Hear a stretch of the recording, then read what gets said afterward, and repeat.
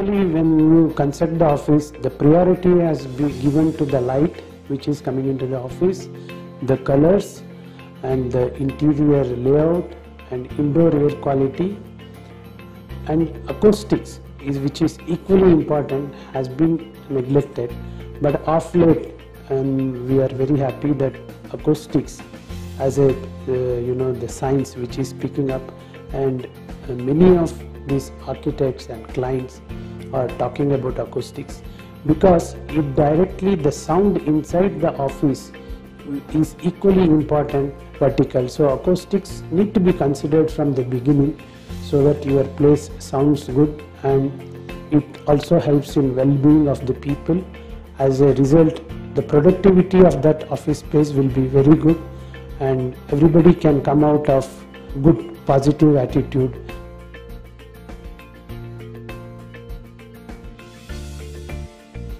See, co-working spaces is a big challenge because in the same place many different companies will be working in co-working spaces. They will have different work culture. Everyone has got different work culture. Sound or the noise plays a major role in the co-working places. Acoustics, acoustical ceiling and plays a major role in the co-working places, which is picking up. The meeting rooms are coming to the open plan offices. So there also, we need to have good acoustics ceiling and some absorbers in the wall or on the floor, on the workstations. All this needs to be considered the peaceful and productive functioning of an office.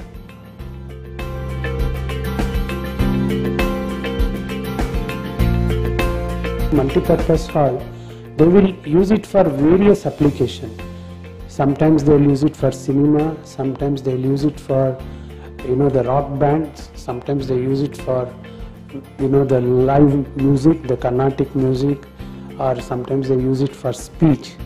So each of these parameters, each of these applications require different acoustics. So that is a challenge. In some places we also did variable acoustics, meaning that panels can be turned depending on the application. There will be electronically we can rotate the panels, make it absorptive, make it reflective. We can do that, but that is not very economical.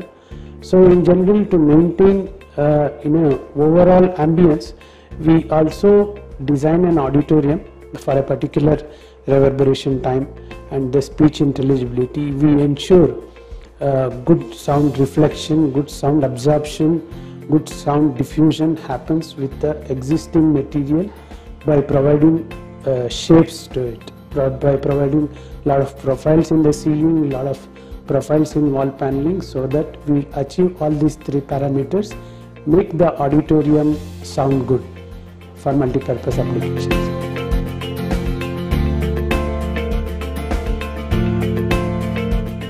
We were designing an auditorium for a reputed school.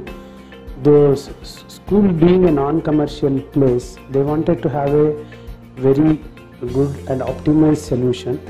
That time we were looking for a tiles which gives good absorption in the mid and high and also some absorption in low frequency. So we could able to see we could able to get Quadro from Gyproc, and we found after the simulation and detailed design, we found this works out well for us.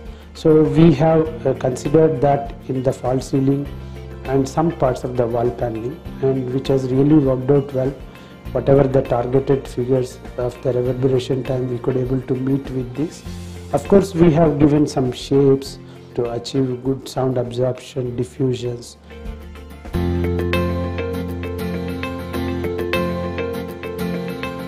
Right now we are designing a couple of hospitals.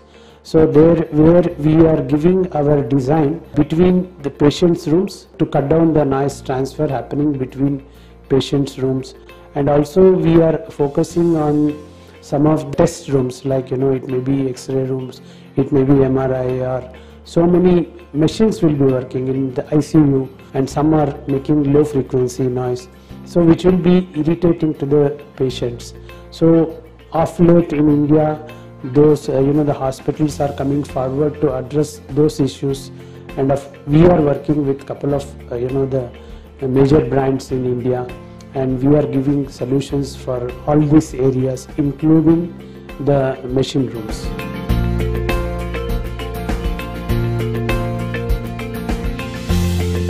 Acoustics and aesthetics normally won't go together, but of course now a lot of materials have come which are good aesthetically. We suggest architects that this has to be used in this particular way. So mostly architects will give the look and feel for it. As a acoustical consultants, our look and feel knowledge is very limited. So they basically depends on the architects to give their look and feel, their concept, and we will work accordingly with the products whatever. Digitone is a good product in terms of NRC values, and we can also able to achieve other parameters by using it in a different way. We need to give the profiles to that project, which it can easily take the profiles and the shapes what we give while doing the design. That helps us in giving the good sound absorption and also diffusion.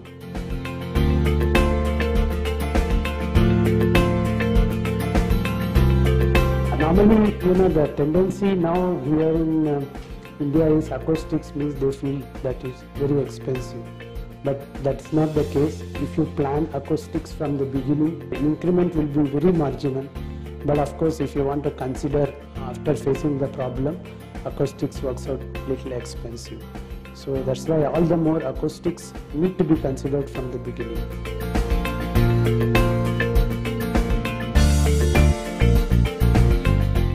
This not only any OEMs can do alone or consultants can do alone.